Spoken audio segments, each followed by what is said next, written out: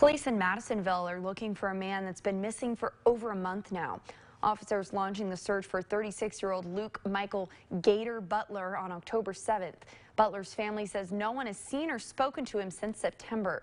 They say it's not like him to go so long without checking in with someone. Luke Butler now entered into the National Crime Information Center, and if you've seen him or know where he is, you're urged to call the Madisonville police at the number there on your screen.